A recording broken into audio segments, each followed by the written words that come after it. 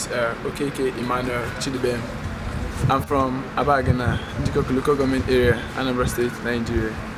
And I'm 20 of age, and what I have here is what I call waste to wealth machine, which helps to transform the waste products in the environment like nylon, plastics, as you all can see here. Then you can transform it into this finished product here. This is what I call diesel here.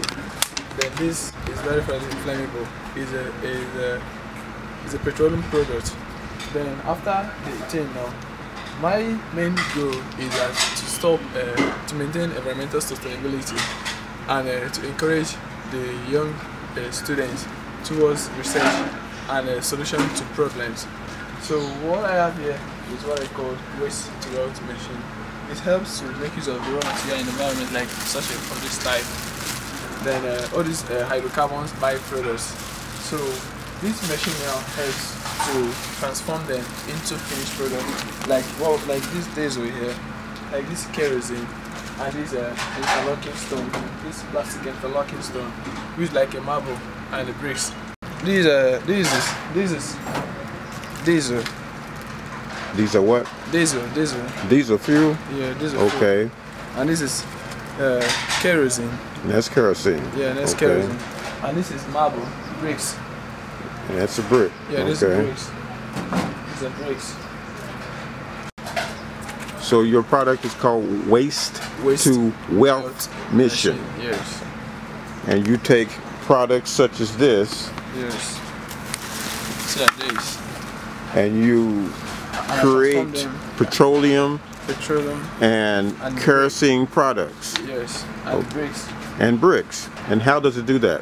Okay. Now this is the production sector. Here is what I call my reactor. This is your reactor? Yeah, this is my reactor here. And you put the I filled my waste plastic garbage products into your reactor. Yes. So any kind of plastic can go in there, right? Yeah.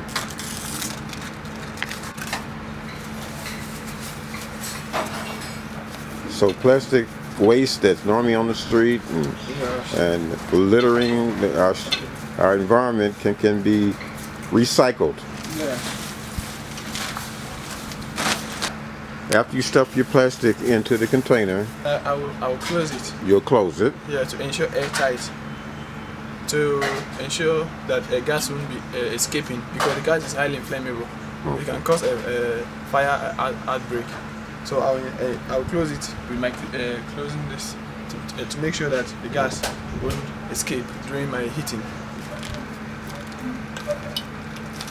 Okay, now I'm sealing the mouth. I'm tapping the mouth to ensure airtight, to avoid the gas escaping.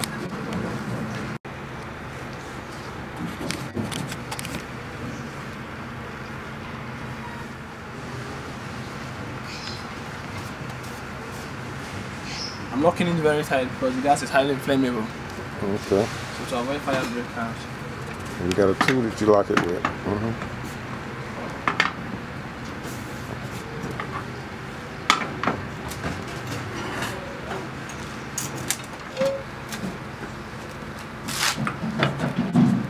Alright, you store animal waste products into this container for 21 days. Yes. And the byproduct is methane.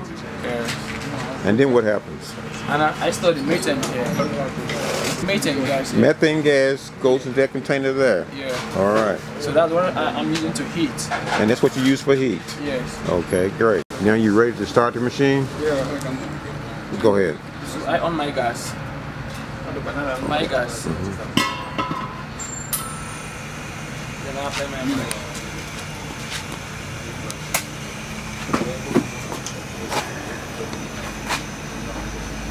Now the heating process has started.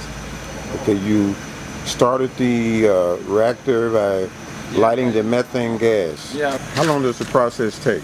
Okay, the process takes up to 40 to 15 minutes. Maximum 15 minutes. Then here will be your diesel. The industrial process has begun. That is, at the beginning, I filled in here with my waste. So in this reactor is where I have my waste. So I applied my gas through my methane gas, which I produce myself. So now the heating process has begun. Then it will last up to 50 minutes for the diesel to come out. Then when the diesel comes out here, it will be very hot. So this water here, this in here is where I have my water inlet, and here is where I have my water outlet. So in here, the water enters here, because here is when the gas comes out, it will be in a gaseous form. So here helps it to convert it to liquid, which will be dropping inside in this filtrate as a liquid product.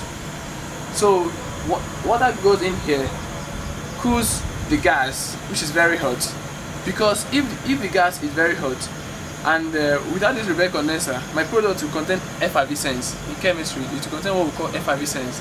So now that's the aid of this my condenser, which helps the product not to be in a normal state, so that the gas, when the gas comes out, the water inlet here will cool the gas and takes the water out through the chamber. Then when the water comes out, it enters through here, in here. This is what we call a radiator. You know, in a vehicle, radiator helps to cool the engine. So now the water that goes in here will be cooled with the aid of this fan here. You got a fan there? Yeah, there's a fan here. So now when the water is being cooled, it goes back to the gallon where it's stored initially. Then it goes up again. It's a kind of recycling system.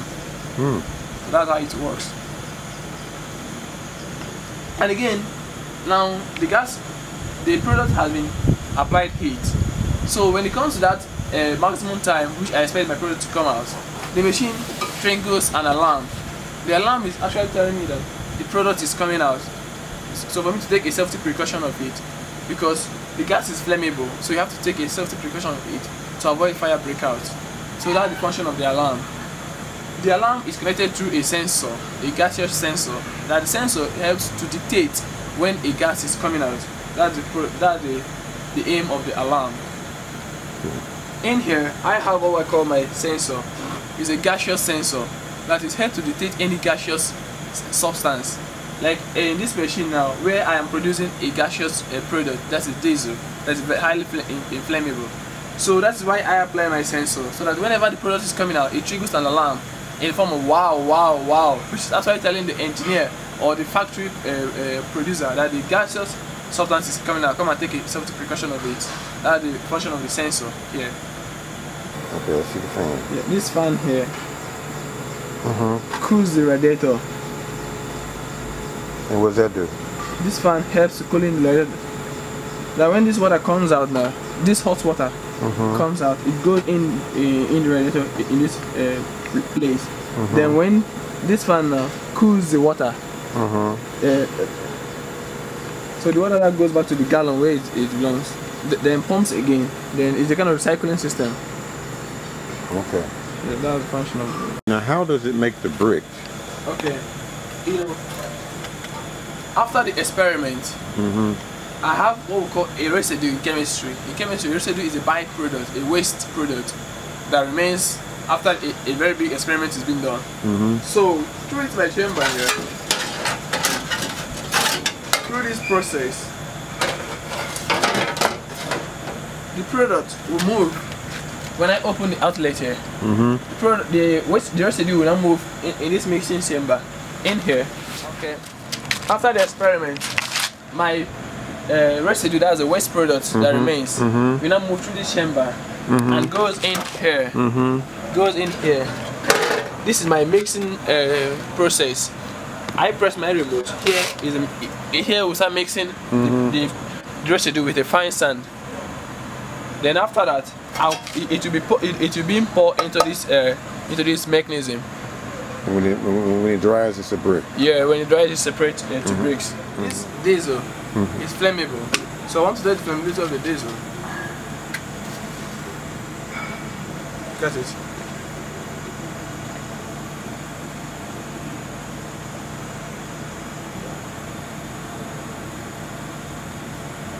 Because it is a hydrocarbon product, that's why it is flammable like this. Now look at it. What's your goal, your ultimate goal at this point? Okay, now, you know, I am a young boy of vision, and when I was 10 of age, I started my innovation work. I have several innovations. My first innovation, I made a generator that powers with water that can produce electricity. So this is the last innovation that I made of converting waste into diesel.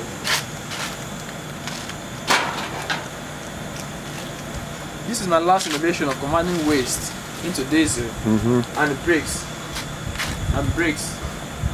So my main aim is to go further with my engineering field and do better in this engineering field, because with this my skill, I know that when I go to the engineering, I'll do more better and I'll make the world a safe place and a conducive environment to breathe.